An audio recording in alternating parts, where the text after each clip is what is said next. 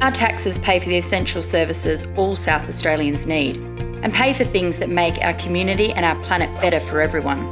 Public hospitals, Medicare, public schools, New Start and youth allowance, public transport and infrastructure we use every day. They pay for the things that make the environment cleaner and make renewable energy a reality.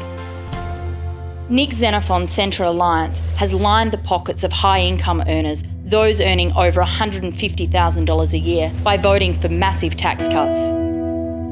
More than $500 million will be cut from South Australia's essential public services.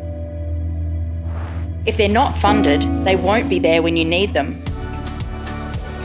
The Greens will always support funding our public services.